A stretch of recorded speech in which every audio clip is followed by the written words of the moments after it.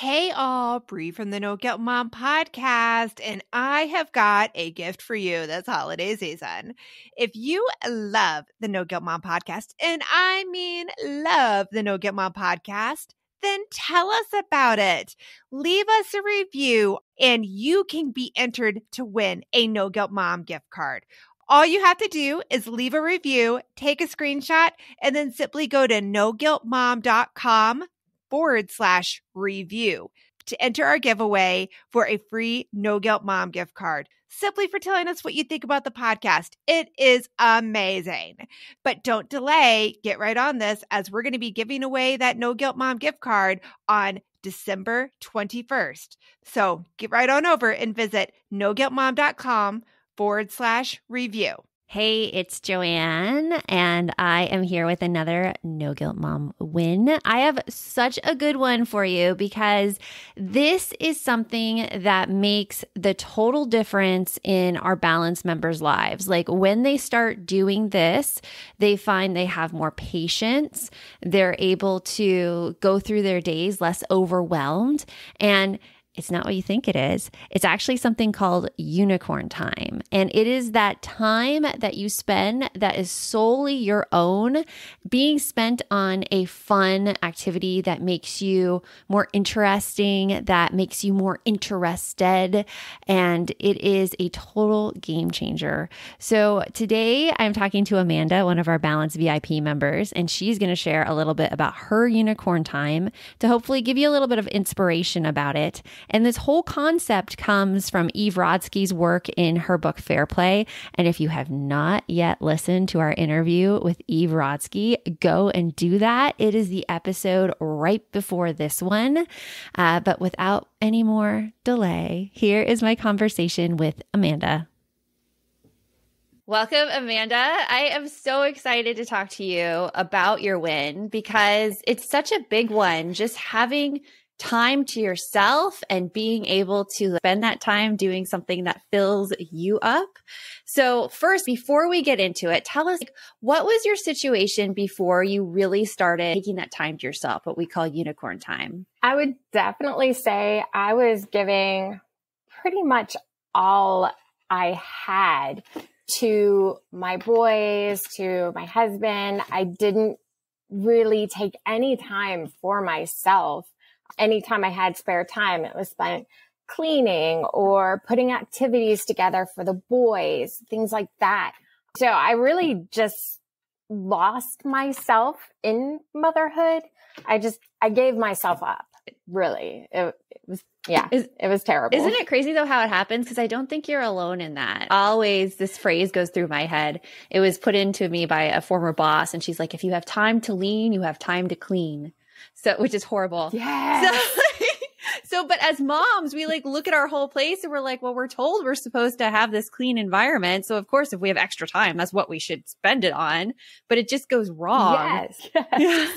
So through Balance VIP, where we're starting to talk about unicorn time and this idea of taking time on an activity that really fulfills you and nurtures your soul. What is that for you? So for me, that is actually playing the piano. I have a baby grand that I've been moving with me for years. It's kind of become this albatross to move, but I'd stopped playing, but I still brought this thing along with me because I love it. And I would always tell myself, one day I will start playing again. And just kids happened. As they do. As they do. Yes. And pianos, we have a piano too. And that's a beast to move. You have to hire separate movers and it has to be its whole thing. And it's crazy. So you found that you hadn't played your piano for a while, and then you started back into it. What did that look like when you started putting aside that time to practice again? So my husband was extraordinarily excited. For my birthday, he had actually hired a piano tuner for me to finally, because I'd moved and never tuned the piano. So it sounded awful. So once it was tuned, I told him I am going to start putting time aside, even if it's just 5 or 10 minutes. And it started off just simple scales, like hand exercises. Then I decided that I was going to play a piece that I have loved for years, which is completely beyond my skill set. The best challenges, right? Yeah, it is such a challenge. I mentally gave myself a year to learn this thing, but it has been so fun and so rewarding to do it, to be able to show myself that after all this time, I still can. It's just taken me a little longer than maybe before to kind of get back in the swing of things, but I'm getting there. Yeah, I wouldn't be able to do that if I didn't have the support of my family to be able to take that time. How did you get your family to start respecting that time that you wanted to spend on yourself and practicing your art? So it really stems from the support of my husband. Once I started playing, he very much was like, I love the way the house fills with music. And he's the one who really started kind of gatekeeping the boys. He was just like, this is mom's time. We need to let her practice.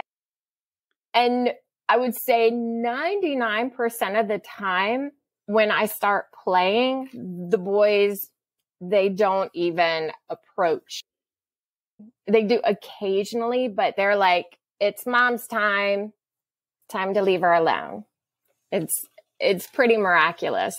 And did your husband start doing this because he saw that you needed your time? Or what do you think started him to say like, hey boys, like leave mom alone? I'd always talked about it, picking it up. And then I read that book, Fair Play. It really emphasized unicorn time. And, in balance, you have that pathway. And the very first one is unicorn time. And my husband was looking at the pathway and I'm telling him about this book. And he's like, you need to play the piano. So it was that conversation that started about this need for this outside activity. And something I love that Eve does in Fair Play is like, it makes you an interesting person when you have your outside activity. Yes. Because that's something we don't think of. We don't think of like how we're approaching like our partnerships and our relationships when we sacrifice ourselves for our kids or for like cleaning the house. We really take away those conversation topics and those things that made us interesting. I've been really lucky. Anytime we have, both of my kids are in school now. So I have these like crazy swaths of time that I don't know what to do with. And yesterday I was like, I don't know what to do. And my husband's like, well, go play piano. You haven't done it. You need to do that. And I was like, oh, yes, I should. Have you noticed a difference in your mood or emotion since you started playing the piano and taking that time? Yes, I am far more patient than I was before. I'm more relaxed. One of the beautiful things about playing the piano is you can get out a lot of your emotions and a lot of your, like everything that's sort of built up in you can pour into the piano. So it was going there instead of at my family. And that was huge. That is huge. That's huge. Well, I love hearing that you're taking time for yourself and just seeing the change in your smile. And it's just amazing to see. And you're always a joy whenever I see you in our Balance VIP groups and coaching, which I'm getting off to do actually in the next 15 minutes. Right? I will see you there as well. Well, thank you so much, Amanda, for taking the time and sharing your unicorn time, and have a wonderful day. After listening to my conversation with Amanda, I have a little bit of a challenge for you right now. I want you to find your unicorn time, or at least start trying to find your unicorn time, because I get into these same things too, where we're so busy trying to please others and trying to do stuff for our families that we kind of forget what we find fun. Like, have you had that? I'm getting into that, like, kind of arena right now. And it makes me extremely uncomfortable that I don't know the activities that I find fun anymore because I've spent so much of my time on my kids.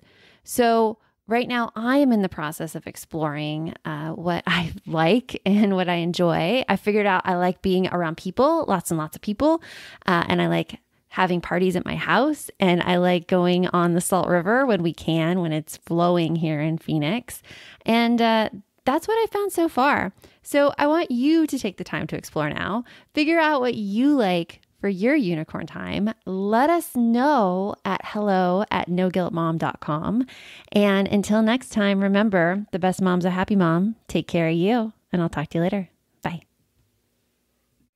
Are you looking for something to listen to with your whole family? Then check out 6 Minutes, produced and created by Gen Z Media. With over 200 twisty, cliffhanger-filled episodes, 6 Minutes tells the story of 11-year-old Holiday, who is pulled from the icy waters with no memory of who she is or where she came from. 3 years ago, Brinley Pasternak helped the Anders family uncover the truth about Holiday's past. Now she'll need them to help her find the truth about hers. In 6 Minutes Out of Time, the long-awaited sequel, Cyrus Anders is found unconscious near the mysterious Elixir Academy in Florida, and Brinley learns the school may have a shocking connection to her missing mother. Dive in now and get the most downloaded family audio adventure in history. Follow 6 Minutes wherever you get your podcasts. You can listen early and ad-free with the GZM family subscription.